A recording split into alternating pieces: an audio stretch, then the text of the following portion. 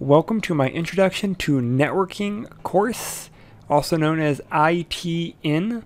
This is the version 7 material preparing learners for the Cisco CCNA 200-301. Cisco curriculum, everything is owned and copyrighted by them. First module is Networking Today, and it is basically what networking today looks like. And we break that down into things like affecting our lives, components, representation and topologies, types, connections, reliability networks, trends in networking, security, and we're going to end with employment opportunities. So let's go ahead and jump right in. How do networks affect our lives? Well, we know that we have to rely on things like air and water and food and shelter to survive. Well, communication is one of those things that we become reliant on. We need to be able to communicate with other people. So in today's world, through the use of a digital network, we can connect and communicate with people globally like never before. So again, how we use technology to make the world a better place could be a combination, I'm not playing the video, could be a combination of how we use instant messengers, how we use email, how we use forums to actually obtain information and to share information. If you look at social media platforms, we can now share photos and information globally within seconds. Or short videos using YouTube or TikTok or Tumblr or any of the other plethora of social media sites. The nice thing is there are no real boundaries when it comes to communication because we are now a global community. Technology is one aspect of our communication. The human network, that human connection, is still equally important as it allows communication between two individuals, and that type of communication is not going away. Alright, so let's go ahead and get into network components. So what are the things that make up a network? So we have to have hosts. We have to have something that will host something. And the typical host roles are going to be a device that will host a resource. So every computer on a network is called a host or an end device. Again, they have some type of resource that's available on the network. Servers are computers that provide additional services and typically have different type of hardware. Servers can be like an email server, a web server, a file server, and so forth. So that will serve a resource. The person requesting the resource are called clients. Clients are the computer that, again, send the requests to retrieve information, such as a website or a web page or an email from an email server, and so forth. A host can be both server and client depending on contexts. Typically in this environment, this would be called a client-server type setup. And the servers are typically dedicated machines where the clients are not typically serving a lot of resources. Like you'd have a centralized server hosting all files, or you'd have a centralized server hosting all email. Not have 20 computers all hosting email so that when an email is received it goes to all 20 of them and they all have to process it. So keep in mind, in this type of setup, client server, where the servers are dedicated resources. Alright, in contrast, we have what's known as a peer-to-peer network. And that's where every host is both server and client, and they all share local resources. Advantages to peer-to-peer is that it's easier to set up, way less complex, normally no software needed, and it's very simple. Disadvantage, not really secure, not really scalable, and there is no centralization for administration. So that means if you want to share things between devices, each device, each host would have to have shared permissions set up on each one. So we keep saying hosts or end devices. Well, what exactly are the devices in between a network that connects multiple end devices? So again, the formal definition of end device or host is where a message originates from or where it's received. Data originating with an end device will flow through the network and arrive at a separate end device. Here we have an inner network, which is an actual network that basically will act as a network of networks, and it will take something from a local network, a LAN, a local area network, and it will allow for communication to a separate LAN regardless of geographical location. So if you think of a small community, like a cul-de-sac, each home would be its own LAN, and each of those residents would connect their LAN to their ISP. Here we have Cox or CenturyLink, so each home would connect to their ISP. Their ISP would be the internet network. That would be the one that actually allows for communication between the different households. So this internet network, what is this comprised of? It's normally comprised of what we call the intermediary networking devices. These are going to be things that interconnect end devices, switches, wireless connections like a wireless access point, routers, firewalls, things like that. They are to help manage the flow of data through the network. Part of that management also entails things like generating and retransmitting data signals or electrical signals when necessary, maintaining information about pathways or how to deliver something from device A and device B, and lastly, notifying other devices if there are errors or issues, because a retransmission of data may be required. The most common one that we're going to be looking at are routers and switches, and the cabling that connects everything. So when we talk cabling, we talk three main types of physical media. We talk metal wire, typically some type of copper. We talk fiber optic, which is a glass or plastic connection, or we talk wireless. I understand wireless is not a physical medium that you cannot touch, but I get that, but I mean that falls within our mediums. The medium allows for communication between one device and another. So how does everything get laid out? That is the representation and the topology. That's how we define how things are structured. End devices are going to be computer, laptops, printers, phones, things of that nature. Intermediary devices will be, again, switches, routers, wireless devices. Media will be, again, wireless, copper, or fiber optic. End devices will have what's called a NIC, Network Interface Card. It is the card that allows for interfacing with the network. A wireless network will have a wireless NIC. It is the interface card that allows for wireless communication. So you need to understand what NICs are, what interfaces are, and physical connections. What type of port is it? Can you plug something into it? Is it a USB port? Is it an Ethernet port? Often the terms port and interface are interchangeable, but they're not always the same. So do be careful with that. Most of our course, we're going to be talking about ports being physical, and we're going to be talking about actual configuring the logical interface. So let's move on to how we represent a network. Main two ways, physical or logical.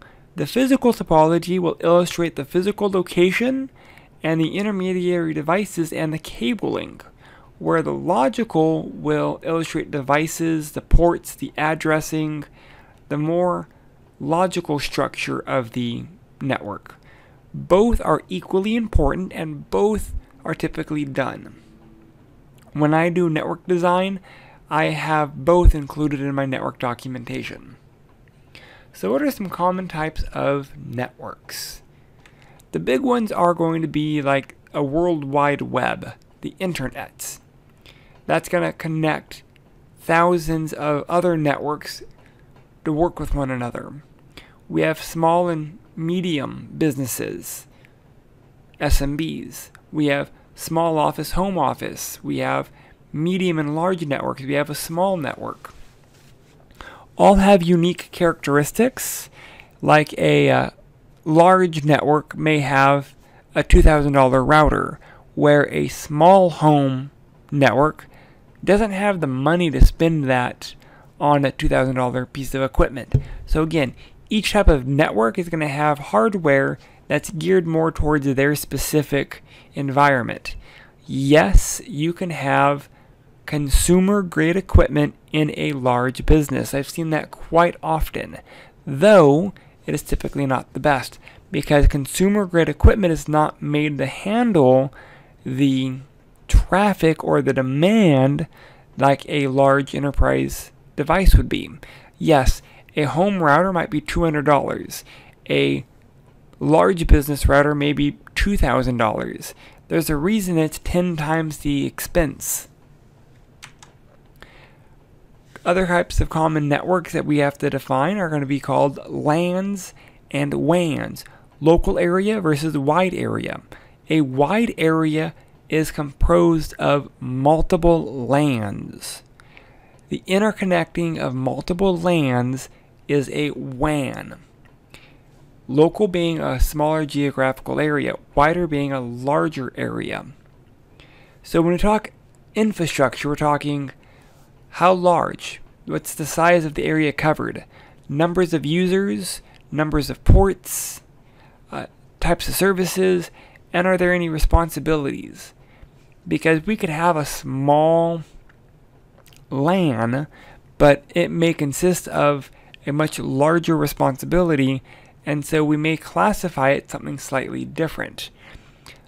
LAN and WAN are just two of the more common types of connections.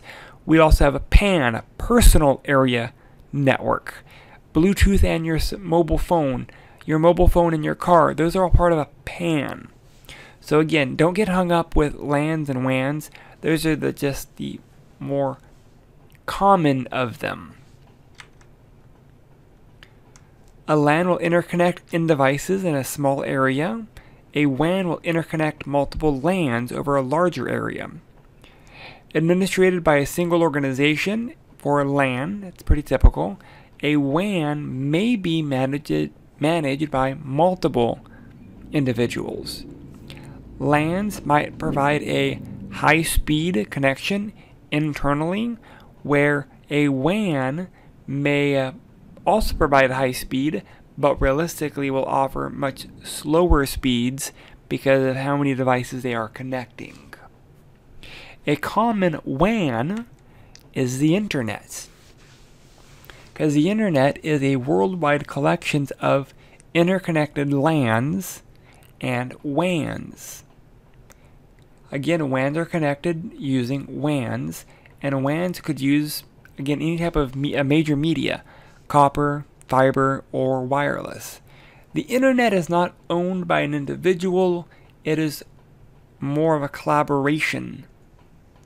So there are organizations that help structure and oversee the internet, but they do not own it, like EITF, ICANN, IBAB, IEEE. Like, all of those are major players in helping define standards that we use. Now again, they're not saying that we have to use them, it's just those are what we typically would use. Alright, moving on. We have an intranet, we have an extranet, and we have an intranet. The internet, like the world, the internet that we're all familiar with, that consists of all networks.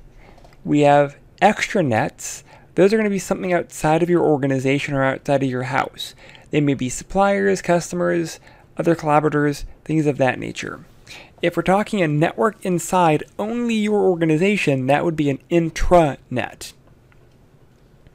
So again, we can have multiple types of networks just depending on our requirements. So what type of internet connections are out there? Internet connections are, again, typically the network connection between a house or business and a provider that provides access to the internet. Those providers are typically called service providers or internet service providers. The more common internet providers would provide things like broadband or a digital subscriber line, DSL, or a wireless LAN, or more importantly, lately, like a 5G mobile wireless service. Those are also options. So internet access could also be having devices access the internet, like phones, like printers, like, don't ask why you'd have a network printer that's on the internet. I've had a few clients do that, but that's really weird. But I mean, you can have in devices that are accessible on the internet for whatever reason. Typically because you have a need for that connectivity, so you make it happen. So let's talk internet connections based off of requirements. If you have a home and small office, you're looking at things like cable or DSL. Maybe if you're in a rural area, dial-up. Maybe cellular, maybe satellite. However, more realistically, you're looking at cable or DSL. If you're in a rural area, maybe satellite. It just kind of depends on your circumstance.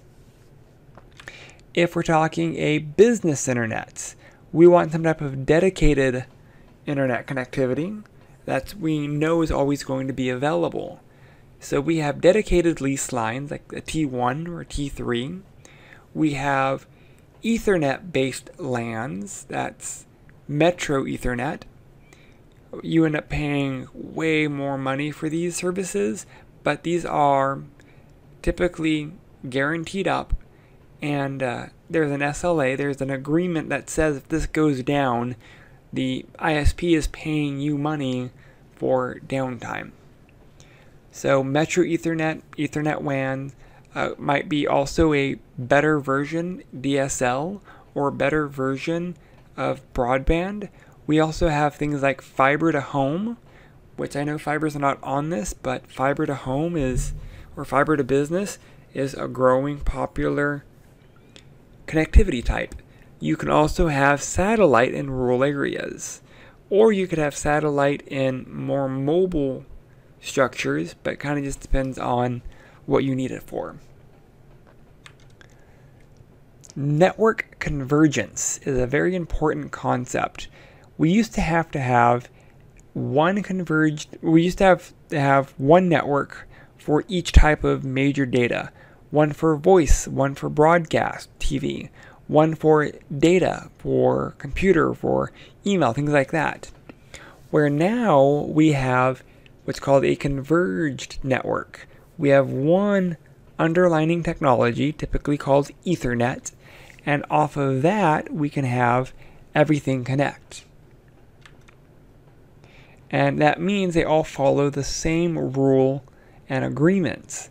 So we can now share our network. This means less cabling, less infrastructure, and less overall costs. We have a video going over Packet Tracer that I will be posting later. You should become familiar with Packet Tracer as all the labs will be done in Packet Tracer. I will show you how to navigate and how to use Packet Tracer in a general flow. You do have one lab, which is network representation. Go ahead and complete that. I'll be posting videos of labs later, and if you look in the description, I will be posting a link to those lab videos as well. Moving on is our reliable network. How do we know if a network is reliable? The common characteristics when we are designing a network are things like reliability, and that will encompass scalability, security, quality of service, and fault tolerance. A nice happy balance between all of these four major characteristics. So these are the common characteristics. So fault tolerance is typically when there are multiple pathways. So if one connection goes down, things still can work. Reliability means being able to provide redundant connections so that communication can always occur. Here is a perfect example. We have two connections going out to the internet. If this connection goes down, we reroute to a backup, and vice versa. This is not possible with certain circuit switch technologies, which establish a dedicated circuit, because if the circuit goes down, they're dedicated. That is why we typically look for more of a packet switching technology that allows us to quickly change path based off of the packets. A packet is just a small piece of data traversing the network, and we're going to get into those a lot deeper in a later chapter. Scalability means it can grow, it can scale. If we need to add 50 users tomorrow, we can. If we need to add 1,000 users tomorrow, we can. So again, scalability is how easy it can expand and quickly grow without impacting performance or services or existing users. Quality of service is basically as data transmits through the network or traverses the network, it uses resources. We have things like a phone that uses a real-time communication. We have a computer that uses not so much real-time data communication. A website, for example. So we can classify what traffic takes priority. If it's real-time traffic, voice or video, it goes first, like a live video stream. That way it is always in sync. Where a website may have to take an extra half a second to load, not that big of a deal. A website would not have that priority or that live data component. Now, if you're talking like a Zoom call or a WebEx call, video conference call, that's slightly different. But we'll look at what type of traffic is going over the network. If it's real-time required or real-time preferred, then it gets priority. If not, then we treat it as not priority. Part of the reliability of the network is also about how secure the devices are. There are three goals in network security. Confidentiality, basically meaning only the intended recipient can read the data, read what's being sent. Integrity, that's the assurance of whatever I sent was not modified or reviewed in transit. And lastly is availability. And that's the assurance of timely and reliable access to the data for the users that are authorized. Again, timely and reliable access. Within network infrastructure security, we talk about physical security. Can someone walk off with the device? Can someone accidentally plug into the device? Things of that nature. If we're in a bank lobby, can I see a port? Can I plug into that port? If I can plug into that port and I get network connectivity, that may not be a physically secured port. So let's go ahead and let's look at trends. The role of the network adjusts as we grow. Things like our social media are driving things to use and consume more data. We have this concept called BYOD, bring your own device. If I have a tablet at home that's more powerful than my work computer, wouldn't it be more productive if I could bring my own personal device in and use it to connect to corporate resources so that I can be more productive? Sure, that's what BYOD really is. Online collaboration. No longer am I tied to what's around me. I can now collaborate with teams globally. With everything happening currently, collaboration has taken a huge shift online, and we can now work with teams, again, globally, different perspectives and different time zones. Lastly is this concept of cloud computing. No longer do I need resources locally. I can actually put resources in the cloud and have my more computational heavy items be cloud-based, for example. In that regard, the cloud-based will be resources, a server on the internet that I can access anywhere. Again, BYOD could be tablets, phones, smartphones, laptops, and so forth. They allow you to bring your personal device into the business. Online collaboration are going to use tools like WebEx or Zoom for you to collaborate with one another, thus being able to more effectively and more efficiently complete work tasks. Video communication, again, things like teleconferencing are going to be huge. Video calls are made to anyone regardless of their location, conference calls, and that means you no longer have to be in the same physical location.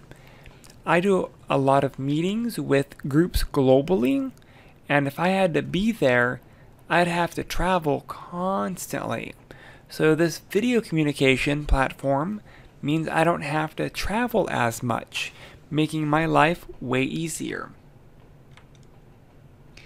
Again, WebEx is going to be one of the larger products which Cisco owns and pushes. Lastly is this cloud computing. And again, this allows you to store personal items or computational directives in the cloud on the internet. Cloud computing has been a buzzword more recently, even though these services have been around for quite a while. They can also deal with applications that are on the cloud or in the cloud, not so much local on your computer. Office 365 or Google Suites. You no longer have to download Office to use Word or PowerPoint. You can use a web-based or a cloud-based platform to use Word. Cloud computing is made possible by these things called data centers, and they are physical locations that provide heating, cooling, and power to these clients. These clients will put in their equipment and will get internet services to their equipment and allow for these interconnectivities. Smaller companies typically cannot afford their own data centers, so they may lease space. I actually lease space here in Las Vegas at a small data center so I can have my services on the internet. There are 4 major types of cloud: public, private, hybrid, and custom. A public cloud is available to the general public, typically a pay-per-use model. A private cloud is intended for specific organizations or entities such as government, education, businesses if they want to pay for it. A hybrid is made up of multiple cloud types, and each part remains a distinctive object but are allowed for interconnectivity, so I can have an on-site server that connects to my private cloud on the internet, and I can sync data back and forth. That might be a use. That may not be a hybrid. That may be more of a custom cloud. And these are clouds that are built to meet the specific needs of organizations. Trends for our home are using things like IoT, Internet of Things. We can have smart homes that uses sensors, door locks, that allow us to connect remotely and communicate. On my way home, my phone may say, "Okay, home, start cooling down." Or I may be at the store and I need to see what I have available in my refrigerator. These are smart appliances, and these are becoming more prevalent in the home. No longer do I need to remember what's in my fridge. I now can query my fridge and have it tell me what is in it. We can provide data over power lines. This is Ethernet over power, which is different from power over Ethernet. Here we have Ethernet going over power lines. These are called EOP adapters. Other forms of networking trends are these wireless broadband, cellular broadband. This is providing wireless in other areas. Wireless broadband could also be what's known as WiMAX. The old analog TV actually took over the signaling towers, and that became our WiMAX. Moving on, we have our network security. How do we secure all of this? So when we talk network security, we're really talking more security threats. And security threats in this regard are things coming from the internet coming inside. The problem is we can also have what's called an internal threat, and those are things that are on the inside that are also just as dangerous. Sometimes your workers can be an internal threat. So the threat vector, that's where the threats may be coming from, could be both internal or external. So being able to secure the network from both internal and external threats is extremely important. So what are some examples of internal and external threats? External could be viruses and Trojans and adware and ransomware and threat actor attacks and things like DOS or identity theft. Internal threats could be stolen equipment, misuse of services, misuse of employee access.